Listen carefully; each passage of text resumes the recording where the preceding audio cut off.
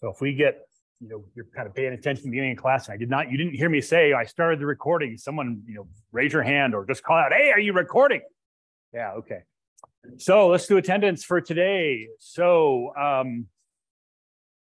this quote comes from George Washington, still in the space of divine providence. To understand this quote, you got to remember that what's going on in 1755 is the French and Indian War. Strange to say that it's not. It's actually George Washington starts the French Indian War almost single-handedly. We don't really hear much about his involvement in that particular battle, but he led an expedition that ended up killing a French diplomat's brother, and that's really what kind of kicked the whole thing off. And in fact, George Washington doesn't get popular in like England and America until he's like really hated in France.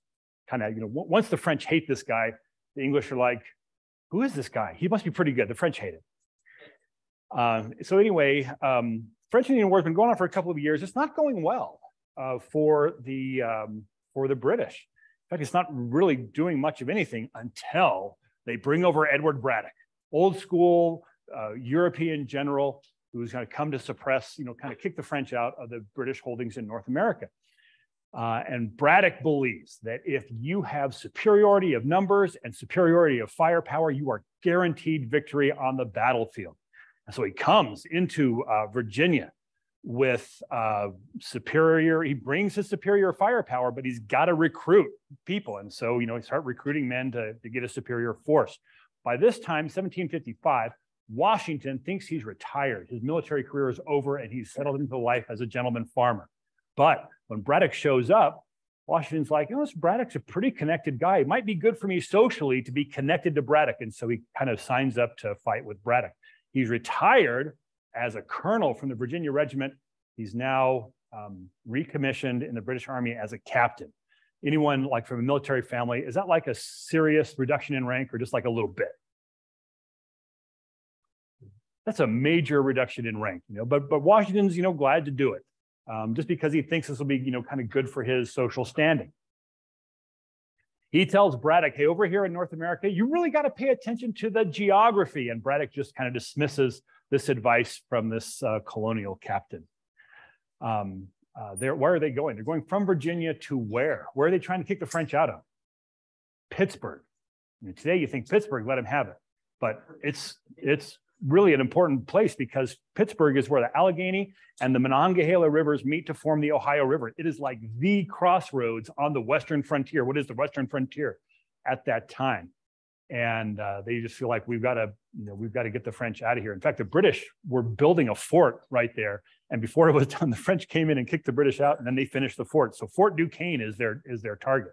It is no secret. They are not sneaking up on anyone. They are taking a force of 2,000 men. They are cutting a road. They're bringing heavy artillery.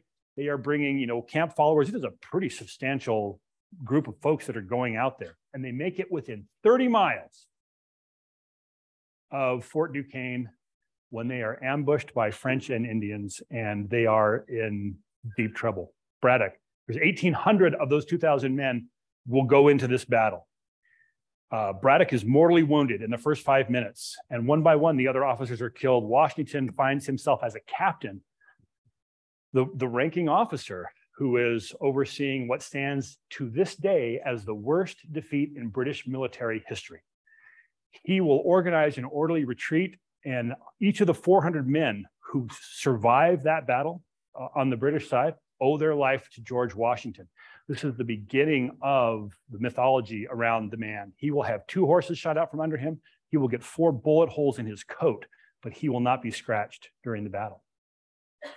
In fact, it will be decades later when Washington is president of the United States and the capital is still in New York City, that Indians who were at this battle will come to New York to pay homage to the man who had the protection of the Great Spirit. And so this mythology is not just like British North American mythology, but it's like American mythology. Anyway, if you're in that kind of a battle and you survive, you should write home to mom pretty quickly and tell her you're okay. And that's what he does here. So after that battle, he says this: God's hand was on me, God protected me and kept me through the battle. Again, just the founders recognizing the hand of God that is an intervening God, a providential God, this idea of divine providence. All right, close that. And remember, it's not just story time, but you're going to this URL and you're marking down the information that lets me know that you were here today. So I know some of you probably weren't here on Monday, you're just adding the class. So we will do a little discussion like that at the beginning of class so you can let me know that you are here. We'll save that. The other thing you should know is that right here, VBA course, and this is on Learning Suite, but vba-course.blogspot.com is where you'll be able to get the videos. Now, something's happened. It used to be that I could kind of pre-fill all these dates and they would hold their place, but it looks like as I've updated them, they've kind of moved around. So I have to see if I can figure out how to get these things back in order conveniently. So we're actually going to be on, so here's January 9th from Monday. Here's the video posted. There's no files to download. Those would be listed here if they were. So you can always go and watch those videos or whatever. So we're on January 11th today. And so we'll be going over variables. But before we dive into the content for today, any questions, administrative or otherwise? Yes, go ahead. I think on the course, the online textbook we get, you go to like problems, I guess you could do. They're end of quiz or end of chapter problems, something like that. Are those any type of graded assignment or just a supplemental help? Oh yeah, so there's all kinds of stuff in the textbook that we're not using. So in fact, there's like quizzes and stuff. You're not going to do any of those. So you want to, for figuring out what you're going to do for this class, Learning Suite is going to be the place that you look. Yeah, so kind of the way that I see it is that like Learning Suite, like the schedule on Learning Suite, this is the place where I'm going to put anything that you need to know about. So this column right here that talks about assignments that are due, that's where you want to keep an eye on what needs to be done. Yep. Yes? So when I click on those assignments, it says like submit on Learning Suite. We need to submit it to Learning Suite. Yeah, that's a good question. Thanks for bringing this up. So like if I come here, like there's some way to submit here. Can I submit? I'm not sure what this is supposed to look like for you, but so you probably noticed that like when you do the assignment, you submit it like right there inside of the workbook and it submits and it shows you your grade and everything. Now, the grader, the automatic grader is really good at giving you full credit. Like if what you did looks like what it was expecting, it'll give you full credit and that's great. If what you didn't do what it's expecting, it might appropriately give you partial credit, but it's really easy to make a tiny mistake that makes the grader think what you did was completely wrong. And you get almost no credit with just a tiny mistake in your code. Well, what is that? So what, are you doomed if that happens? Well, no, right? We have TAs and I'll be glad to look at your work and say, oh yeah, the grader gave you 40% on this, but it looks more like 95% to me. This is one little small mistake. And so the way that you ask for an individual review of your code, like to have a human look over your code, is by submitting your workbook to Learning Suite. So you're going to go ahead and you submit it through the grader. And if you're happy with the grade, let it be. But if you think, wait a minute, I think I was abused by the grader, then upload the workbook. And that's the cue for a TA to look over it and kind of go through your code and actually give you a different grade. Be careful, they might give you a lower grade. So I don't know. Usually not, though. It goes on. Okay, yeah, so good question. Other questions? Yes. So on the schedule, it shows there's a link to report class attendance. Can we click that or type in the one up there? It's the same link, yeah, and it's the same link every day. So make it your favorite for the semester, and then you can just go right there. Yeah, yeah, and it's time sensitive, right? So you got to actually do it like during class. So if I put the quote up like before class, that's okay. Like a few minutes before class, kind of like through the most of class, that'll be okay. What happens if we're like 10 minutes into class and we've already gone through attendance and I've taken the quote down and someone comes in and sits down next to you and says, what was the quote? What are you going to say? Like today you would say, like that's okay. Like I just want to know, was a person here like today, and kind of the worst thing is that when someone comes like a couple hours after class, hey, I was in class today, but I didn't make it in time for the quote. Tell me the quote. Yeah, I can, but the system's going to think that you weren't here, for it. So please, give the quote out. Don't email it to your friends. They got to be here, to do it. What if it's like 5 minutes before the end of class and someone comes in, hey, what's the quote? I'll leave that to your discretion. Should someone get credit for being here if they caught the last 5 minutes? I don't know. You decide. Okay. Other questions? All right, let's go ahead and take a look at variables. So this idea of a variable and its kind of fraternal twin, constant, are basic fundamental ideas in the world of programming. And if you're already comfortable with variables in other languages, you'll probably learn like a little bit more about how they're implemented in this discussion, but we're spending the whole day talking about the variables and the data types that are in VBA. So if I think about like the physical hardware of the computer, there is one place that I can store a value, kind of have direct access to that value to be able to do some processing on it and let it hang around for a little while. And what is that place called? What do we call that place where I can store a value, let it sit around for a while and bring it back in and have kind of quick access to it? That is called, a little bit louder. My 54-year-old ears aren't so good at this.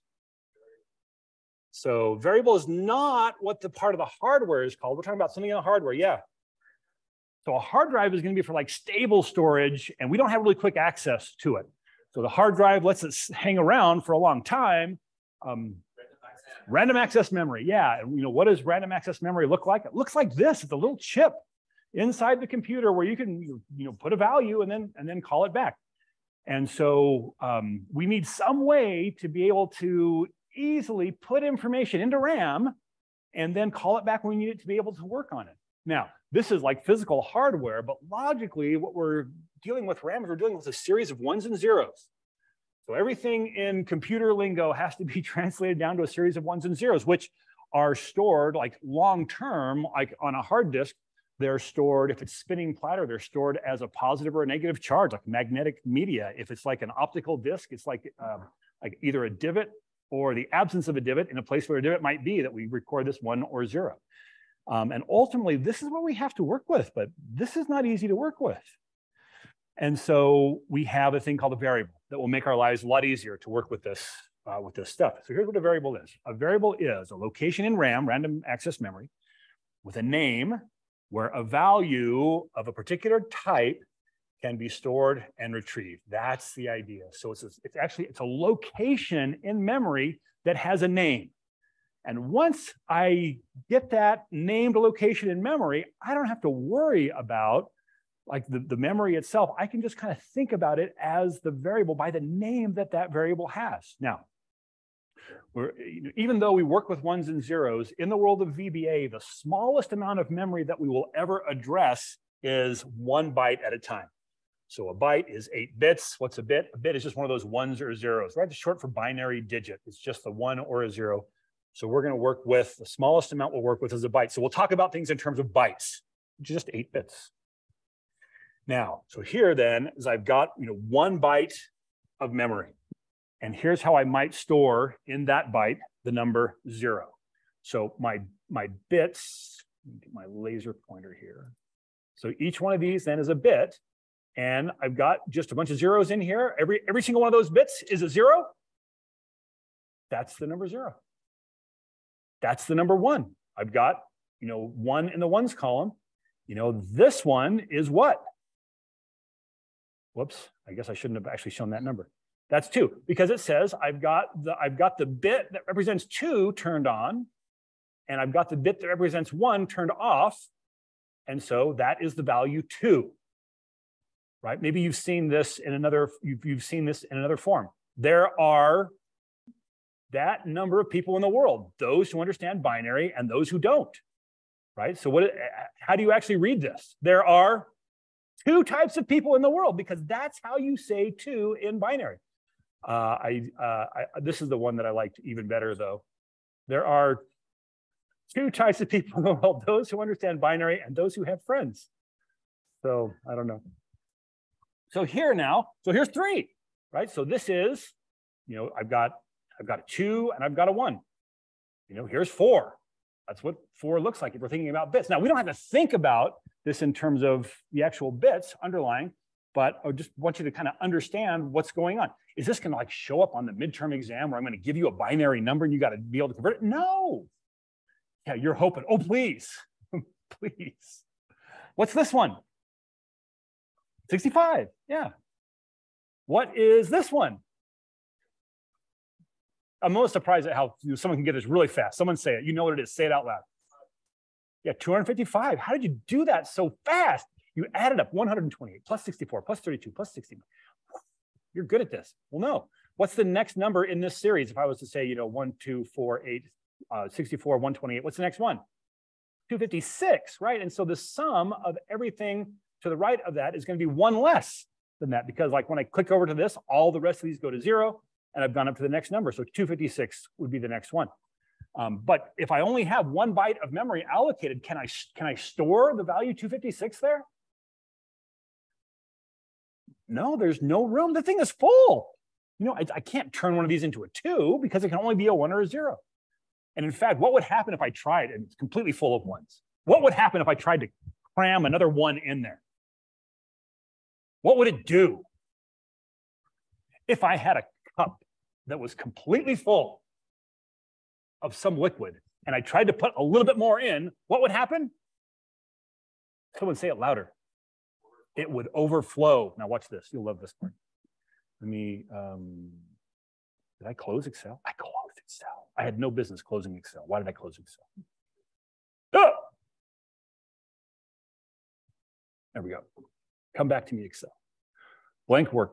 Alt F11, get to my Visual Basic editor. Okay, so I'm just going to kind of do some examples here. Feel free to follow along if you want. And I think I probably will go ahead and post this workbook with the examples that we do here.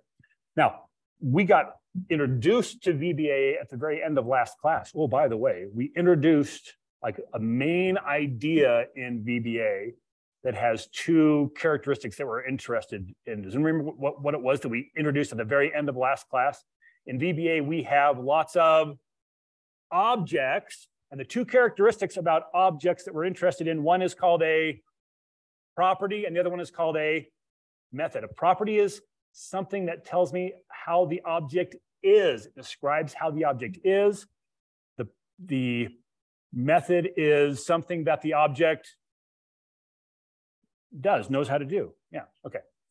But we just did that in the immediate window. The immediate window is ephemeral. Everything I put in the immediate window goes away when I close Excel. So if I want to put VBA somewhere that sticks and becomes a part of the workbook, I have to put it inside a module. So here, I've got my brand new workbook here, book 1. I'm in my Visual Basic editor, which again, I could get there by choosing my developer tab and then hitting Visual Basic, or just pressing Alt F11 is the keystroke that will bring it up. That works, by the way, in Mac and Windows. Now, I've got a couple of modules that are built in here. There's actually a module built into the worksheet, into the workbook. We'll learn what to do with those later. We don't want to play with those just yet. They're a little bit more complicated. Instead, I'm going to choose Insert Module. And that will give me a new object here that's just meant to hold VBA code. All right, now, I can't just kind of drop my code in here. I have to put it into, like, I've got to group it together into a group of statements that will run together. And that's what's called a sub procedure. So I'm just going to come in here and say the keyword sub. And then I'm going to say, oh, variable demo. Variable underscore demo. I'll hit enter. And it's going to say, you probably want an opening and a closing parenthesis there. We'll learn what those are for later. You're going to end this thing with an end sub. It did that automatically. It was so thoughtful. It put that in without me having to type it. And so now I can actually put some VBA code here that I can execute. It will get saved with this workbook. When I open the workbook again, the code will still be here. It'll be really nice. I forgot what I was doing. Oh, I was going to declare a variable. Let me just do the dim x as byte. We're going to see this in the presentation here, but this is the smallest amount of memory that I can allocate. It's a data type. It says, by the way, everything has to get stored in memory as ones and zeros. But some of the data that we're going to store there is a number. Some of the data that we store there is text. Some of the data we store there is going to be like a date or a time, or even other kinds of things. And so it all has to get written down to ones and zeros. And so by giving our variables a data type, we're telling VBA how to interpret those ones and zeros when it goes out and reads that stuff in memory. And so by giving it the type of byte here, I am telling it, hey, you are allowed, first of all, you're using 1 byte of memory, and this is going to be only can store integers. And it has a range. We'll see what the range is here in just a second. In fact, the lowest number I can store is 0. So I can say x equals 0, and then I could print out the value of x. Now, there's an object called debug. It's a debug object. It has a method called print. And when I call the print method of the debug object, it will just put whatever I tell it to print into the immediate window. So for instance, and I could actually run that in the immediate window, debug.print hello, or hello. Okay, so it just prints whatever that is. Now, if I have a variable, it's not going to print x, it's going to print the value that's stored in the variable x. And I've just put a 0 there, so that should now print 0 when I run this. Click on the little play button here, and it prints 0. I should be able to go up to, as we saw over here in the picture, I should be able to go up here to the biggest number that I can store in just 1 byte, which is 255. So I should be able to come in here and put 255 and run that again. And sure enough, I get 255. So far, so good. But what happens if I try to cram one more thing in there? If I try to go just to 256, what is it going to do? And the answer is, I'm going to get error runtime error number 6. I got error number 6. Like some of the error numbers we're going to get are like in the thousands. And this is number 6. I feel pretty good about getting such an early one. But what's the text that goes with it? Overflow. I tried to cram something in there that wouldn't fit. And it actually prevented the memory from overflowing. What would happen if that byte overflowed, like one of those bits, like I put one more in here, that other bit would like pop right out and start rolling around inside my computer. I'd shake my computer, I hear all these bits rolling around or something. What's going on here? And so we don't want that to happen. And so the interpreter said, we're not going to let you do that because that would be an overflow. That's a really bad error message. Couldn't they have done better? Yeah, but like this error message goes back to the 1970s. I'm not sure you could get better in the 1970s. So yeah, so that's why there's a range. And so the range here is going to be integers from 0 to 255. So the range is there. The reason it's limited is because I've only allocated so much memory to be able to use for it. What happens if I try to put something that's too small? What's that going to be? Maybe that's an underflow. Is that an underflow? I don't even know what an underflow is. But it turns out the error of that is still an overflow. Overflow means you tried to put something into a variable that doesn't fit. And so we're just not going to do it. Okay, how are we doing so far? Show me how comfortable you are on the stuff that we've covered on a scale of 0 to 5. 0 means you're, at the moment, you're looking to drop the class. And 5 means I totally got it. Please move on. Okay, and I'm seeing some 3s, but mostly 5s. Okay, excellent. Okay. So there's 255. So now let's say now I've got 2 bytes instead of 1 byte. What if I got a variable type that has 2 bytes? What number am I showing here?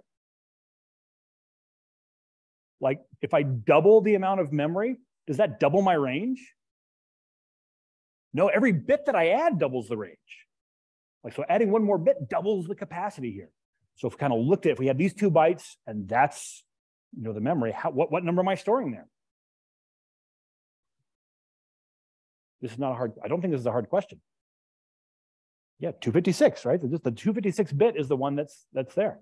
How about this one? 512 plus 256 plus, it looks like 1,000.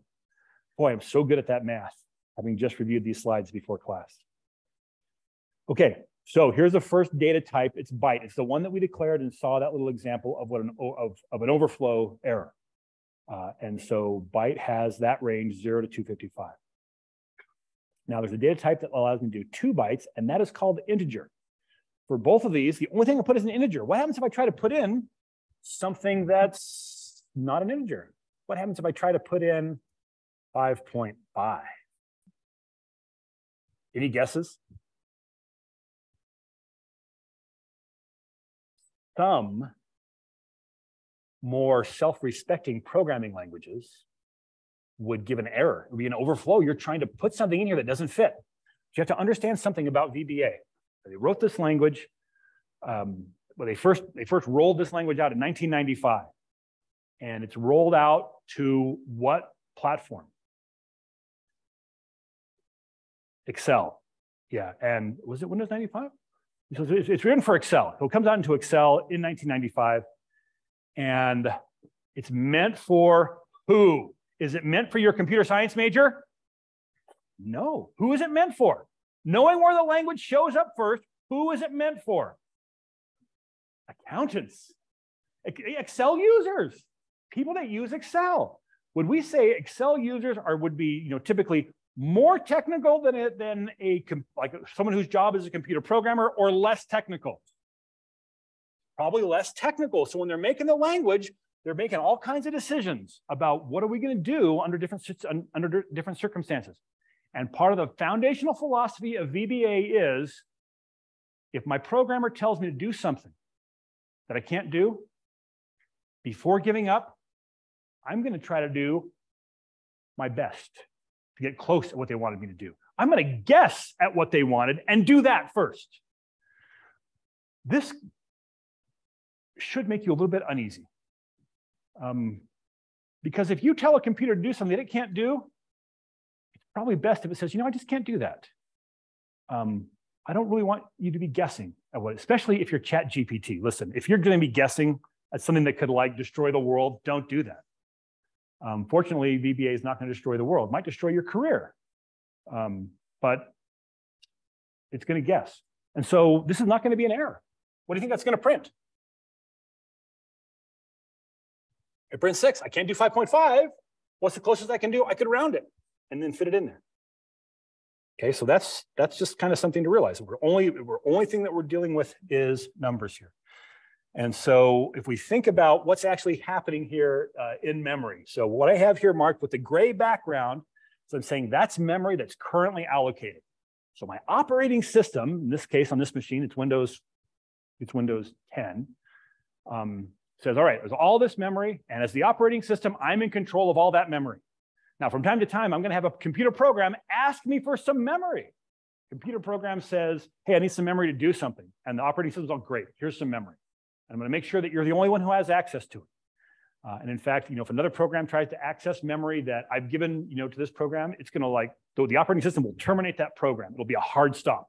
It's like you tried to do something evil. You tried to access memory that I didn't give to you, and I'm going to kill you for it. And it really does. Now, it used to be in the early days of Windows, before you guys were, probably before you were, can I really say before you were born? This is probably before you were born. What year? Who's someone who's kind of young in here? When were you born? Just someone say a year. You think you're young, say the year you were born. Yeah, this is way before you were born. Well, it's a few years before you were born. Maybe the year 2000, maybe we're still having these problems. But in the early days of Windows, like Windows 3, which I think Windows 3.1 goes up to 1995. That's when Windows 95 was replaced. Under Windows 3, also even under Windows 1995 or Windows 95, we would get a thing called a general protection fault. You'd be working along in your program, and then all of a sudden you would get an error that said GPF, and your program was dead. A general protection fault is when a program tries to allocate memory that it's not allowed to access, and the operating system just says you're dead. I haven't seen a general protection fault in more than a decade. That's wonderful. That's really good news. But what we have here then is we have this gray part. This is memory that has been allocated to some other program. It's allocated to some program. Now, each one of these ones and zeros has an address that points at that particular bit. And in fact, when you talk about something being a 32-bit operating system or a 64-bit operating system, have you heard those numbers? that's not the only difference, but the main difference there, in fact, why it's called 32-bit or 64-bit, it's how many bits are used to address memory. So if you only have 32 bits to be able to say, that identifies a particular location in memory, that identifies a particular location in memory, the most memory you can address is 4 gigabytes. If you have a 64-bit operating system, it's a lot more. I don't know what it is, but that was kind of the reason that we had to change, is that we got computers now where it was like reasonable to have more than 4 gigabytes of memory. We have to go to a larger addressing scheme to be able to get there. And so that bit right there has an address, and we will typically think of that address in hexadecimal notation, which is base 16. So this is not really terribly important for us, but base hexadecimal notation, the symbols you have to work with are 0 through 9 plus A through F. So, how do you represent 10 in base 16? It's the letter A. 11 is B, 12 is C, and just the different numbering scheme. It works out well, because it's a power of 2, it works out well for representing memory addresses. Or I could represent that same address with a decimal address. It's just, each one of these bits in memory is bit number 1. One is bit number 2, one is bit number 3, and there's a lot of them. The very next one here is just the next number up. So instead of F0, it's F1. Instead of 448, it's 449. Now, if I ask in VBA, I ask the operating system, I need some more memory. I've got to make a variable. I need some memory. Dim x as an integer. By the way, how much memory am I asking the operating system to give me when this statement gets processed? How much memory am I asking for? 2 bytes. Now, the operating system is going to find some place where it can fit 2 bytes. And it's going to have to avoid all of this gray stuff because that belongs to someone else. But the rest of the stuff is currently unused. So it could find anywhere. It's going to pick somewhere. And it's going to go, great, here's 2 bytes. And that's got an address. And now what the operating system does is it says, my VBA program is saying, hey, operating system needs some memory. And the operating system says, great, you need 2 bytes of memory, here you go. And it says, these 2 bytes of memory belong to you. And it sends back the memory address of where those bytes start, and says, it's 2 bytes. So those bytes now belong to you. If some other computer program tries to access those, the operating system will very harshly say no, and it's going to protect it to make sure that whatever number I put there doesn't get changed to something else by someone else later.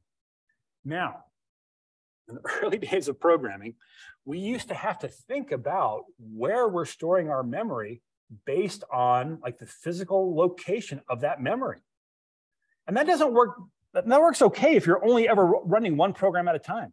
But can you imagine if you're saying, oh yeah, I'm talking about that 2 bytes of memory. What if I have 2 programs that are trying to access that same 2 bytes? That would be a problem. And so I don't really care where those 2 bytes are. I just need to know that I've got 2 bytes that I can work with. And so my VBA interpreter now is going to keep track of the fact that when I say X as an integer, it's saying, we're talking about accessing this location. So I don't have to think about the memory address. I only have to think about it by its nickname. Now, usually when we introduce variables to students, we introduce them by saying, with some kind of a metaphor. Imagine that you've got a bucket that has X written on the side of it, and you can put a value into that bucket and pull it out.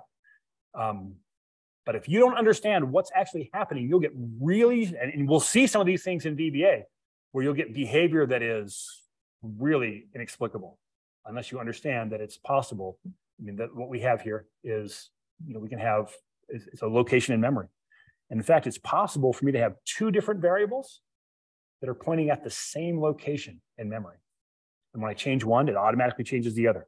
We're not going to worry about that today, but that's a possibility. Okay. So that has gotten us up to this idea of how a number is actually stored as a series of 1s and 0s. So what do we have to do if we're going to store a negative value? So what happens is, if I have a data type that can do a negative value, and by the way, byte cannot do a negative value, but let me go ahead and just make this example a little bit more descriptive. Here's X, which is a byte variable. Let me also declare another one. Let me dim y, or let me dim I as an integer. I equals -10. And then I'm going to print y, which is an integer.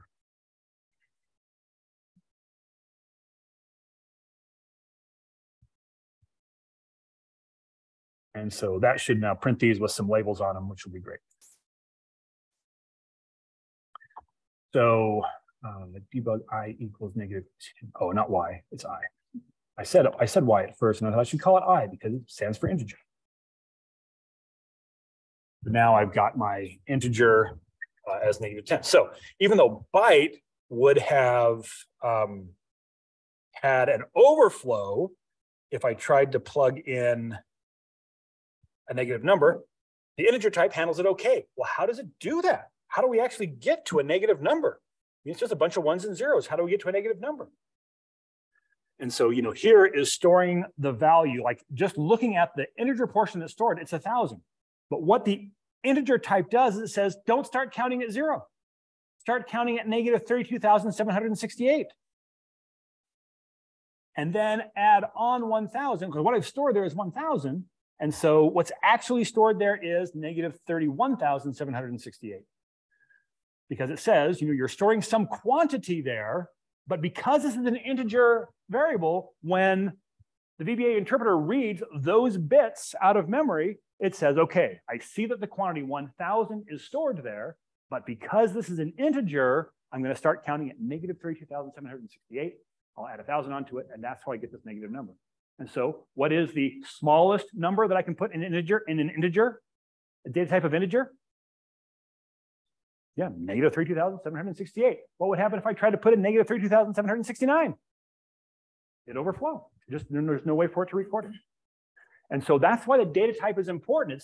It's so that the interpreter, the VBA interpreter, can know what to do with all the ones and zeros that it accesses when it says to the operating system, I'd like to see the data that's stored in that variable, stored in that location. Okay, so here is the number 32,767 stored just as a value, right? Everything up to, but not quite to this one. So what number is that stored? Yeah, that's starting there, adding that on, it's gonna be -1, right? If we store the value 32,768, then that is 0. And then there's 1,000. So because this one particular bit here, if it's 0, the number is going to be negative. If it's 1, it will be non-negative, either 0 or positive. This is sometimes referred to as the sign bit. If you could look in and see what that bit really was, you could tell if the number was negative or non-negative. I don't know that it's important to know that that thing is a sign bit. So if I store the value 65,535, if I store that quantity, what number is this if a data type is integer? It's positive 32,767. So the range is -32,768 to positive 32,767. Do I want you to know that for the midterm exam? No. What I want you to know for the midterm exam is that the integer type is roughly ±32,000. Not to be that precise, but you need to be able to know, what's the right data type to be able to pick for this. Now, how much memory do you have in your computer? How much memory is in that computer right there? Probably 8 gigabytes or 16 gigabytes. You don't have a laptop with more than 16 gigabytes in the room. How many? What do you got? You have 64 gigabytes in that computer. I don't know. I believe you. I believe you. I just want to gaze my eyes upon it. I don't think I've ever. What's that? Well, you upgraded it. Yeah, beautiful. So I have 64 gigabytes on my desktop machine and room for more if I really needed it. I don't need it yet. And that's a lot. Oh. How much is a gigabyte? Oh, like it's a 1024 megabytes. Well, what's a meg? What's 1024 kilobytes? Well, what's a kilobyte? It's 1024 bytes. Ah, we know what a byte is. So how big is the full text of the Book of Mormon? You know how many bytes it is? It's about 1.5 megabytes. So if you had just 1 gigabyte, With a little compression, you can fit it into one. So with 1 gigabyte, you could hold 1,000 copies of the Book of Mormon. Like the full text with 1 gigabyte, you could have 1,000 copies of the Book of Mormon. The full text, could be stored in there. If you have 64 gigabytes, you've got 64,000 copies. How tall would that be? If you like stack them up, like the little 1-inch thick blue, 64,000. Someone tell me, how tall is 64? How many feet is 64,000 inches?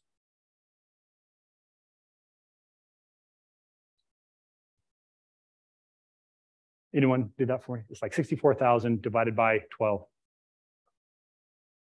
A mile. That would be a stack of Book of Mormons a mile high.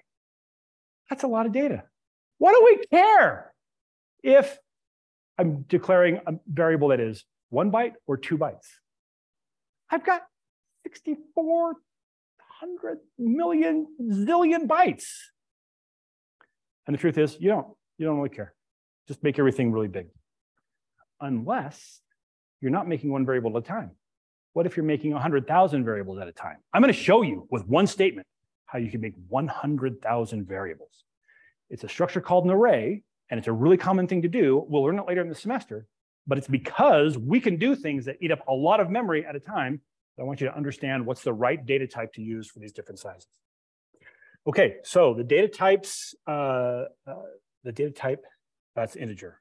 Okay, yeah, so basically plus or minus 32,000. So we have byte, 0 to 255. That one I want you to know, 0 to 255. We got integer plus or minus 32,000. The next one is called long, and it means long integer. So instead of 2 bytes, it's 4 bytes. What's the range? Like plus or minus 2 billion.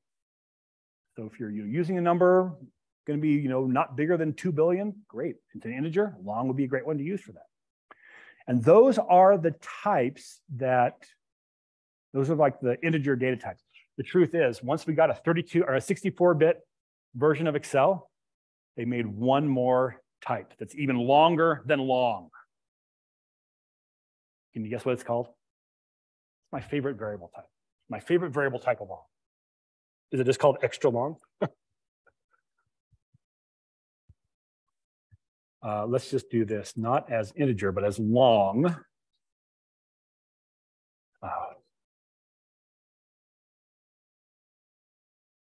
Let's dim L as long.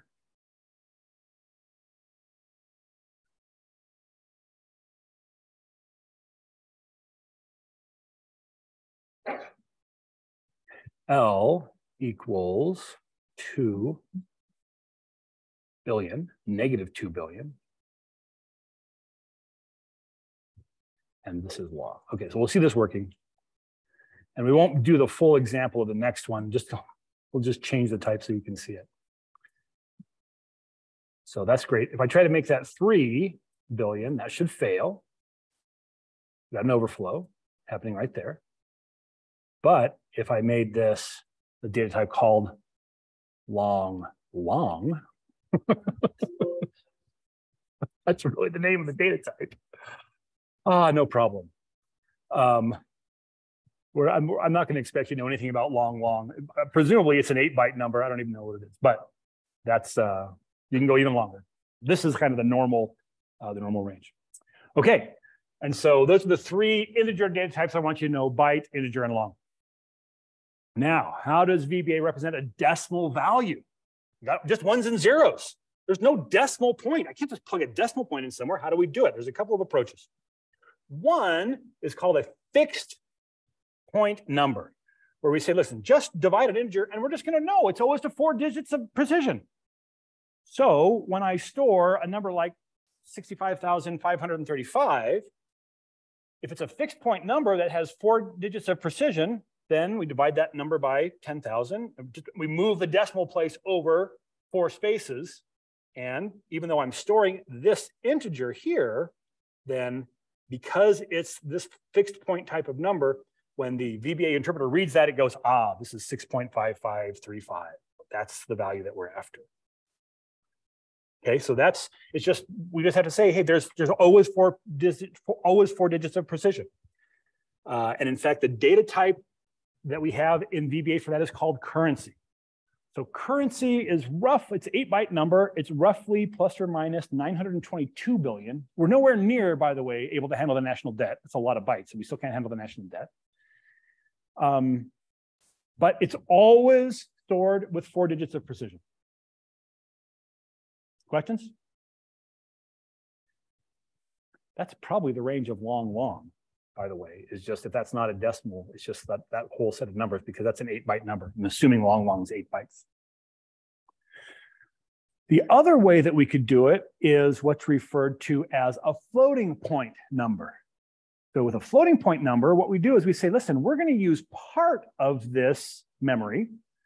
There is no 2-byte floating point number, but imagine that there was for this example. We're going to say, listen, we're going to use these 4 bits right here to keep track of where the decimal place is, and we'll use the rest of them to store an integer. So in this case, I have stored in all the rest of this 3,574, and I'm saying the decimal point is 0. There are no digits past the decimal point. And so that really is 3,574. If I say, oh no, 1 digit's past the decimal point, then it's 357.4. 2 digits past the decimal, 3 digits past the decimal point. Okay, so I'm using part of it to say how many digits are past the decimal point. And if I fill that up, then I've got 8, that would be what, 15 digits here. And so I could move that decimal point out 15 digits. That's like the range that I could do. So I'm storing an integer, and then I'm just saying that decimal point goes somewhere. Where does it go in all of this?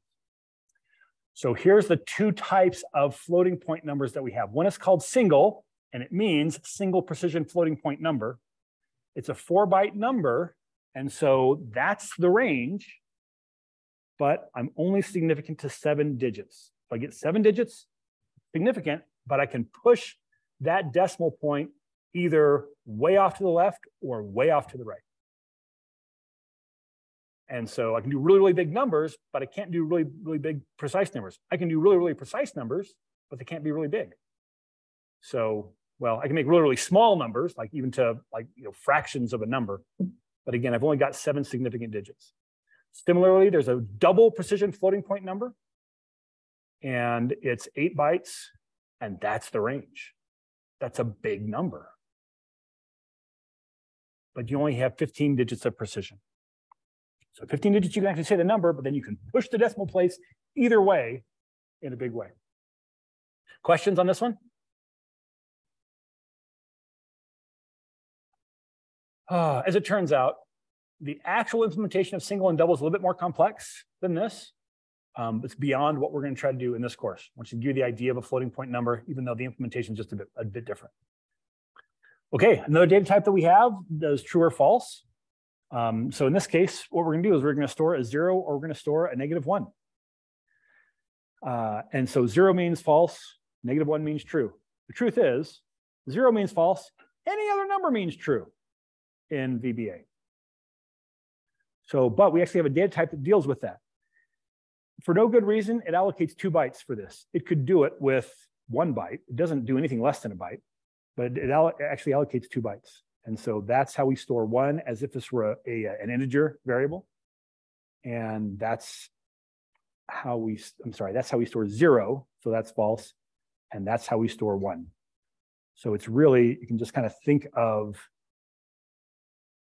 well, anyway, I don't know how to think of it, but data type is called Boolean, named after George Boole, who was a 18th century mathematician who thought a lot about logical values. Did you remember having to memorize truth tables when you were in pre-algebra?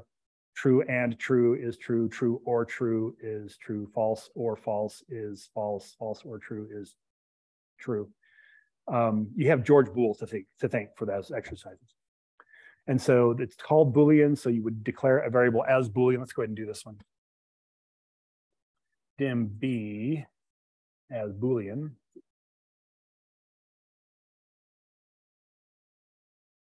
You say b equals true.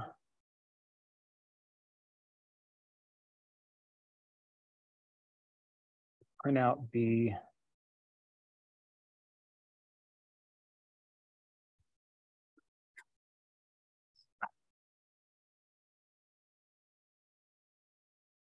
and it's Boolean. Boolean.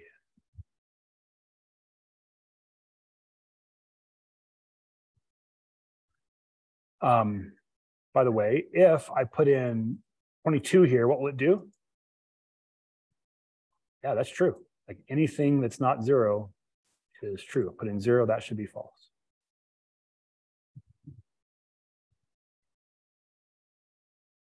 Okay, questions? It's gripping. How about a date? How do I represent a date? And the answer is we're going to store a number. We're going to store a number, just to be an integer, that is a number of days either before or after this starting date, which is a great day to start, December 30th, 1899. Who decides to start counting the dates at December 30th, 1899? I don't know, but that's it.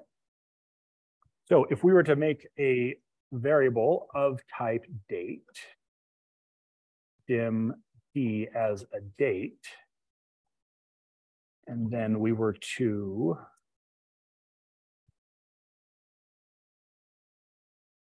say d equals 0, and then print d,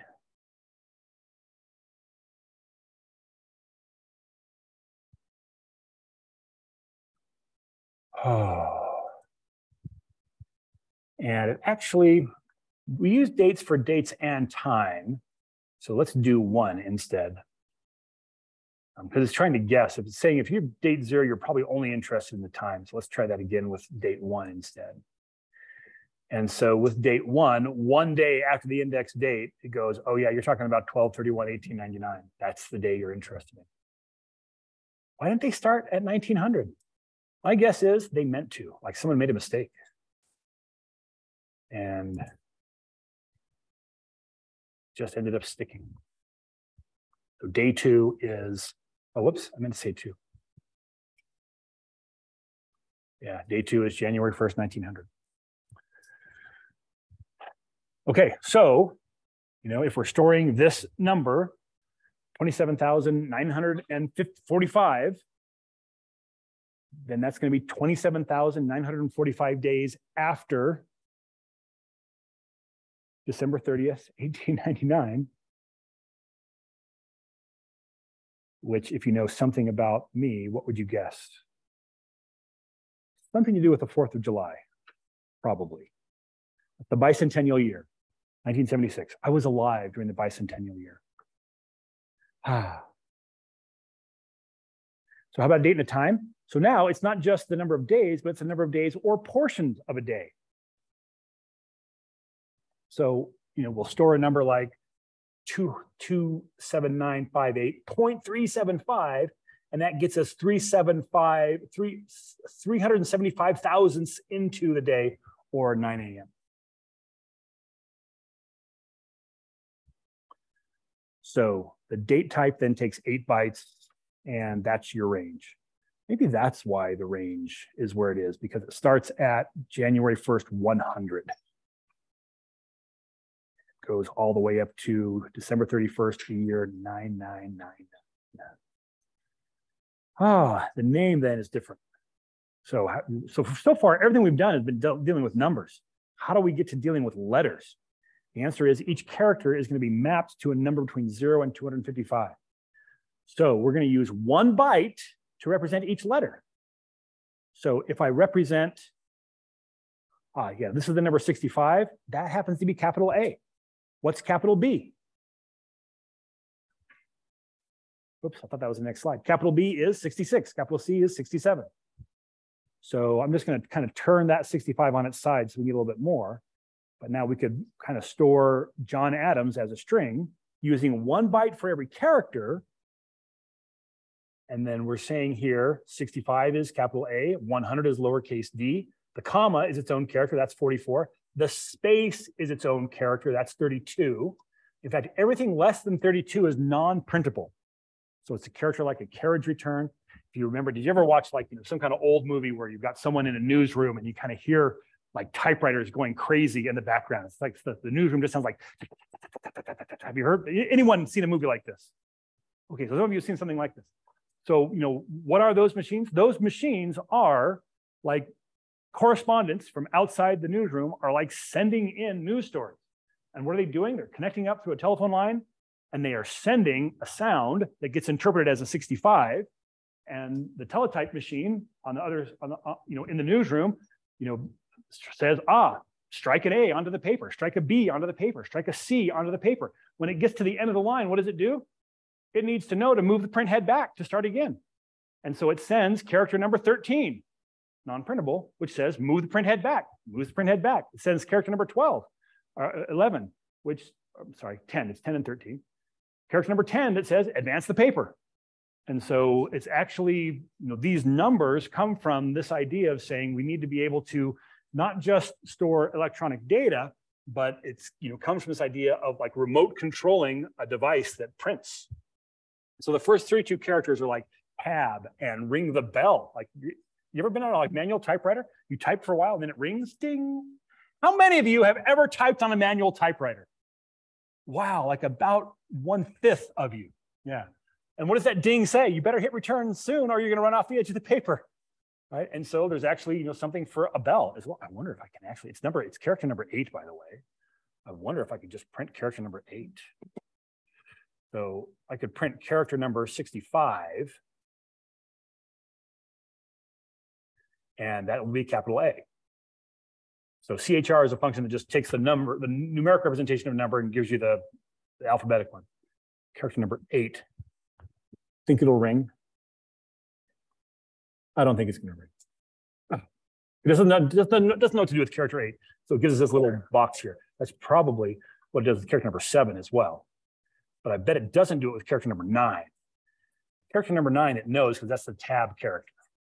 Right? So if you think about like remote controlling a manual typewriter, some signal that says tab, like strike the tab key, and we still use tabs all the time. There's actually a statement in VBA to beep. It's called beep. I'm still not entirely sure we're going to hear it. Oh no, it's an error. Oh, it worked. Expected a function or variable. Maybe it's not beep. I don't know. Anyway, so this then is how we would actually store, in ones and zeros, how we would store like a string of characters like John Adams. Now, all the data types we've talked about up to this one are fixed length data types. Like when I declare the variable, it knows 8 bytes. This is going to be, a variable of type currency. 8 bytes get allocated for it. And you just can't put any more into it. And if you put a small number, it doesn't save any bytes. Could you store some numbers in less than 8 bytes? Oh yeah, lots of numbers you can store with less than 8 bytes. But as soon as I declare the variable of that type, that's how much memory gets allocated. Those are fixed length variable types. String, which is what we're using here, is a variable length data type, which means how much memory gets used depends on what I put into it. And so, here's the ASCII table, by the way, which shows kind of how these all map. Right? 7 was 8 was the backspace. 7 was the bell. Did we try 7? I think we tried 7 as well. Yeah, 9 is the tab. 11 is, 10 is the line feed, advance the paper. 12 is, 13 is the carriage return, send the print head back, so forth. And then, here's your capital A, here's your lowercase, and so forth. So this, because it's a variable length type, there's some overhead involved with this variable. So we have 4 bytes that are allocated just to tell us how much memory is actually allocated. So when I first declare a variable of type string, it allocates 8 bytes, it allocates 4 bytes, and it puts in there 0. There are no characters in this string. So it takes 4 bytes just to be able to say there are no characters. So there's always 4 bytes. So in this case, we've got 11 characters in the string, and so we're using our first 4 bytes to store the value 11. Right? 8 plus 2 plus 1, that's 11. So this says, the first part says there's 11 characters. And then, so when my VBA interpreter is reading this variable, it says, this is a string variable. And it knows the address where the variable starts. And so it says, hey, operating system, give me the next 4 bytes that start at this starting address. And it will send back this data. The VBA interpreter then goes, okay, now I need to read the next 11 bytes. And so we'll ask for the next 11 bytes, and it will get in all of these ones and zeros. It'll convert them, into the numbers, the characters that we see here. Well, that's how we actually end up storing character data. Questions? Okay, so for those of you who would have said, yeah, I'm already really comfortable working with variables, kind of the more detail that I've given you so far, show me on a scale of 0 to 5 how interesting it's been. 0 was like, I totally knew this. Did I have to come to class today? And 5 is all, wow, I never knew how that was working. So just if I'm seeing some 3s, some 2s, some 5s. There's a few of you who are saying, yeah, this is pretty good stuff. Okay, just curious. I want to know how badly I'm abusing my experienced programmers here. So data type then is string, and kind of the same thing while allocating some memory here. Now, so when I dim name as string, I have asked, my interpreter asks the operating system, I need 4 bytes of RAM. And it says, great, here's 4 bytes of RAM.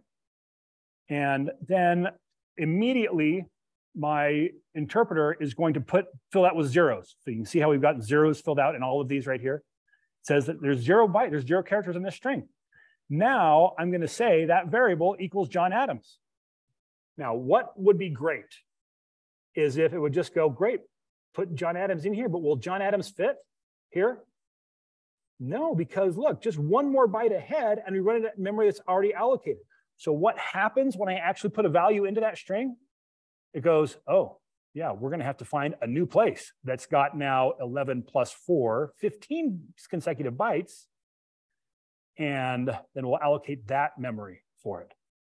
And so every time I change the value of a string variable, it actually has to go find a new place in memory to do it.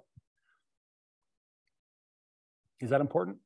It might be important because if you do some kind of process that says, oh, I'm kind of going through something, trying to figure out what this string should be, I'll add the next character onto it, and then I'll add the next character onto it, add the next character onto it. That actually takes quite a bit of time to do because each time you have to rewrite the whole string to a different location in memory. We'll talk about that when we get to dealing with strings. In case you really want to do this sometime, come down here and figure out the first 32 bits, the first 8 or 4 bytes, and you'll find out that really does say 11, and then do the next 14, and you'll find out it really does say John Adams, or Adams, comma, space, John. I had a great time making that slide. Okay, let's talk about another data type. So another data type is called object. Now, remember, we've learned what objects are. Objects are things. Objects have methods. Objects have properties. The properties of an object are just variables that are built into the object. And so I've got an object, and it could have, you can hold several different values. Each one of those properties is a value. And so each one of those properties is a variable that's built into the object. And so I'm going to think about this object, a particular object, range A2, and it's got these five properties. Actually, every range has dozens of properties. I just want to kind of look at these 5 properties. So this object is a complex thing, and it says, all right, I've got these attributes. I've got these properties. I've got an address, a formula that's in that cell that has a value. It's got a column that it's in and a row that it's in. And there are literally dozens of other properties that range has. And so objects are these complex things where I'm going to take several variables and kind of collect them together. So I'd say these are somehow associated with each other. I don't just want to make them like independent variables. I want them to be part of this object, so they're grouped together. But we can create an object variable like this. So we can say dim range as object. So let me just go ahead and I'm going to do that one here. Is dim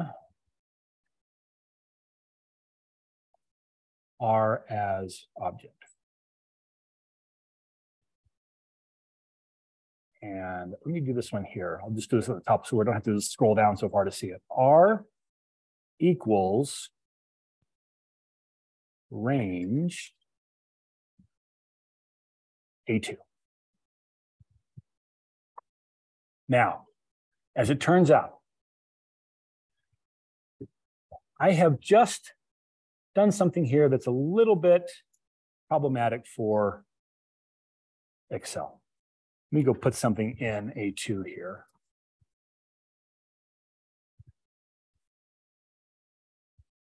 And what the good folks who wrote this language said, you know what, if someone says they want to print range A2,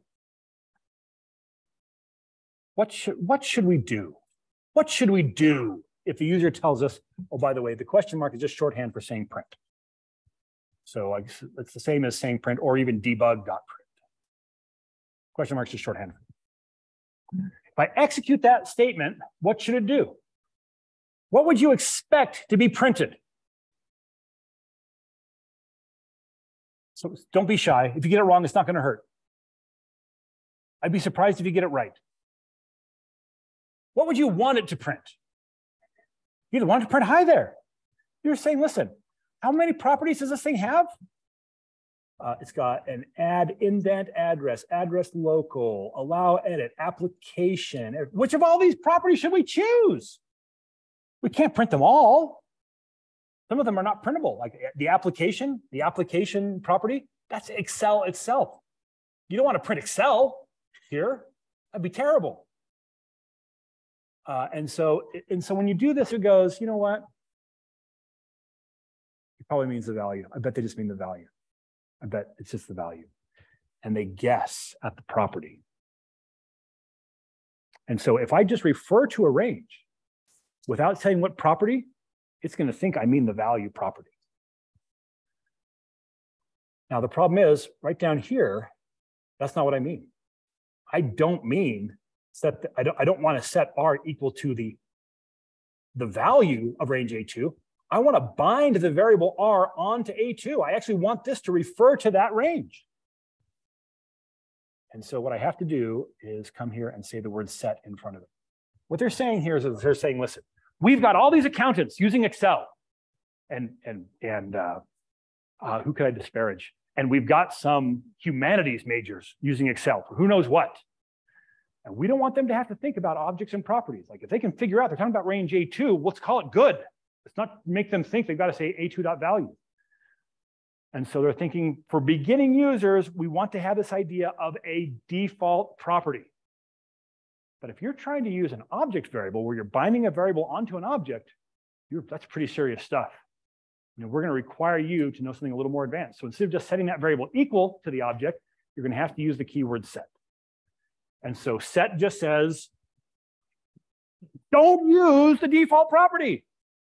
I'm really talking about binding a variable onto the object itself. So now, when I do that, now R refers to that particular object. Let's do this. Instead of specifically A2, let me set it equal to the active cell. Now let me debug.print. This is R, which is an object. And I'm going to print r.address.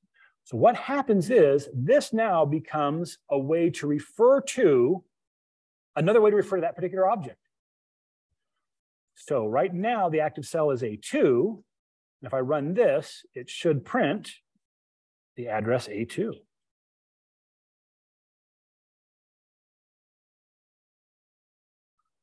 Or if I move it over here and run this, it's going to be, what, C6. Now, but the interesting thing is, let me do this. Let me say range A1 dot select. I'm going to call in the select method of range A1. What will that do? Yeah, that will make A1 become the active cell. And now the question is, when I print this again, what will it print? So I said R is going to be the active cell. So whatever cell is active, that's what it's going to print here. But I'm going to activate a different cell. What's it going to print now? There are two options. It's either going to print C6 or it's going to print A1. Let's vote. Who says C6? Who says, no, A1? Ooh, A1 is more popular.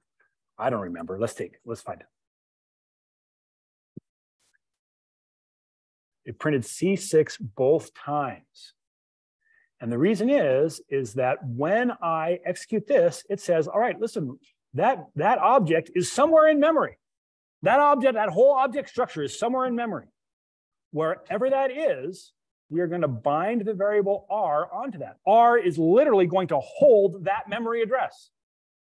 And so later, when the active cell changes, that's just fine. R is still holding the memory address of the object that it was bound onto. And so this variable RNG then literally just holds the memory address of some other range. So how much memory is allocated when I make an object variable? Just enough memory to hold a memory address. So to be able to point somewhere else. And so if I've got a 64-bit operating system, what's 64 divided by 8? I think it's 8. I get 8 bytes of memory allocated. And it's just, all it's doing is saying, hey, I'm keeping track of where some other object is. Now, the truth is, it could take me a really long way to refer to some other range. Let's say I've got some workbook.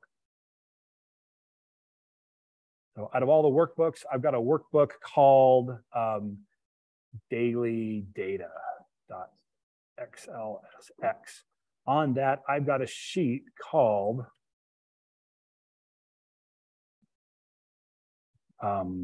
prices. On that, I've got a cell, a range.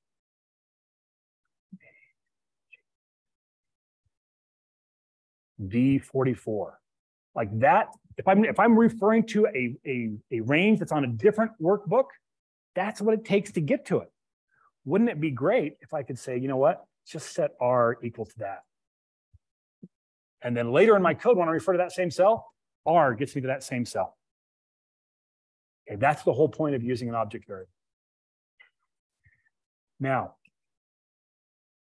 what else do we have here? Variant.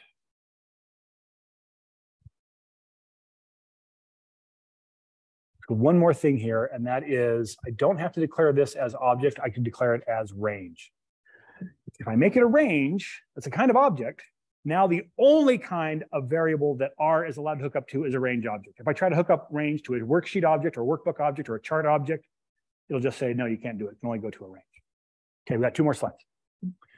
So there's another type called variant. Variant can do anything. You treat it like a string, it behaves like a string. You treat it like an integer, it behaves like an integer. You treat it like a date, it behaves like a date. You treat it like an object, it behaves like an object. The cost is 22 bytes of overhead. So 22 bytes get allocated just to keep track of what you're doing with it. And then depending on what you're doing with it, it will take more. So you store a large number, it'll take 8. You store a big string, it'll take 22 plus the size of the string and so forth. And so you might think, well, great, let's just use variant. Why don't you just start with this slide and we'll use variant for everything. After all, I've got 64 gigabytes of memory. Well, I care if I got extra 22 being used, on this variable. And the answer is that there are a lot of assumptions that VBA has to make when it's using data type variant. And you don't know what those assumptions are. And they will take you down the wrong road until you're really comfortable with this stuff. So you want to avoid variant because VBA is going to guess, and it's not going to guess in intuitive ways. Okay, the last part of this slide then, I think that's the last one, yeah. It's just, what do I expect you to know for the midterm? This is the slide I want you to be familiar with the midterm. So these are the data types. What do I want you to know about it? Because understanding this is going to make you a better programmer in VBA if you go, okay, I know the data type to use for making this variable. Oh, we got to talk about constants too. A constant is exactly the same thing as a variable, except it gets its value when it's declared, and you can never change it. I do know how a variable is. I allocate memory. I can put things into it, put things out of it, pull things out of it. A constant, I allocate the memory. It gets a value, and it can't change after that. All right. Thanks for coming. See you. Whoa. Do I see you next week? I won't see you next week. Yes. I'll see you the week after next. Class dismissed.